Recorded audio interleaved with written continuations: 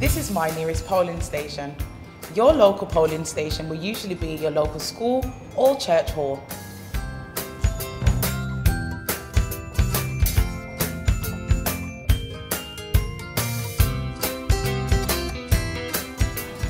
After following the signs, I have arrived at a display of information.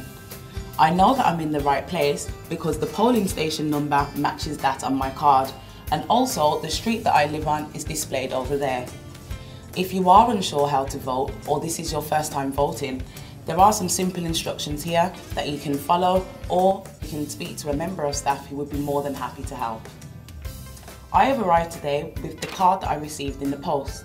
However, you don't actually need this card to vote, as long as you are registered. So I'm off to join the queue for 236, but please be aware that there sometimes can be more than one polling station at the same location. When you arrive at the desk, hand over your polling card to the polling station officer. The officer will ask you to confirm your address. When your address has been found on the register, the officer will then ask you to confirm your full name.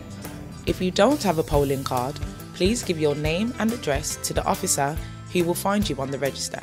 It is a legal requirement to state your full name and address. The polling station will not keep your polling card or provide bins.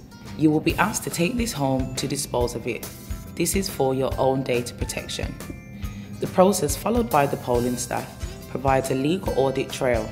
However, all documents are stored separately and are only accessed via a court order, should there be a legal challenge. Therefore, your vote is secret and is always secret. In all polling stations, citizens must not use their phones, take pictures, talk amongst themselves, or share a polling booth. Voting has a strict code of conduct to ensure that all legal processes are adhered to. Excuse me, no confirming please. Sorry. Do you need any help?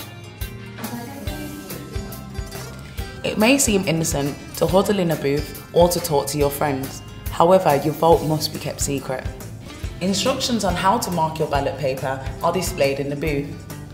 I'm using the pencil provided, but you can use your own pen or pencil.